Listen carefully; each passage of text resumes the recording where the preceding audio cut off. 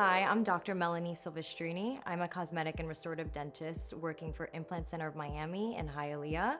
I focus on cosmetic dentistry and I'm very passionate about facial aesthetics. I recommend patients to go to the dentist every 4 to 6 months for checkups, and patient home care is the most important. So a really important factor is the dentist and patient relationship, the trust that is built, and the education that is given from the dentist to the patient. Whether this is something regarding actual crowns and bridges, for example, or just comprehensive care, maintenance.